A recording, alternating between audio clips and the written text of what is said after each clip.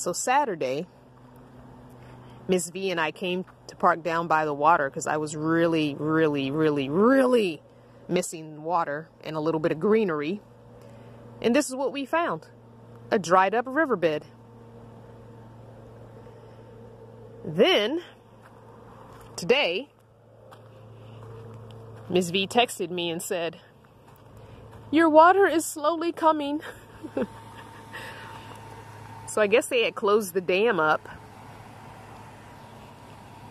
And if you can see this, it's slowly trickling in.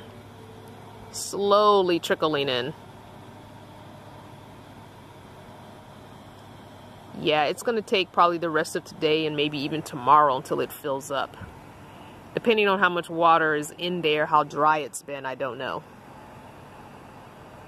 But yeah, I guess they closed the dam. So this whole riverbed was nothing but rock, just dry. And so today it's been trickling in. So I'm excited that I'm going to have some water. But the whole thing looked like this when we got here Saturday. And I was like, where's my water? There's no water. But it's slowly coming. Slowly but surely. I'm excited. I cannot wait to have some water. I wanted to do some fishing, but I have to go back Thursday to where we were parked before because I have to work on Friday morning. So I don't know if I'll be able to fish on Wednesday or not. We'll see.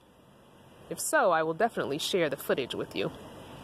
But the water is slowly trickling in, ever so slowly. I'm hoping it fills up tomorrow. Not sure why they closed the dam off. I'm sure there's a legit reason for it. FYI, people, when you come and park on BLM land, don't do this. Don't leave your trash. That's something you could have easily burned in the fire. Okay? Same thing here. Really? You couldn't have burned that in a fire pit? It's cardboard. Burn your cardboard. Ugh. I'm not climbing down there to get it. And at some point it'll biodegrade, but still, you could have easily burned that in the fire pit.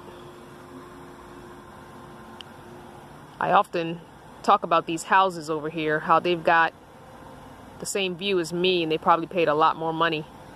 Although I don't even know if they have a good view because they've got a lot more things obstructing their side of the river there.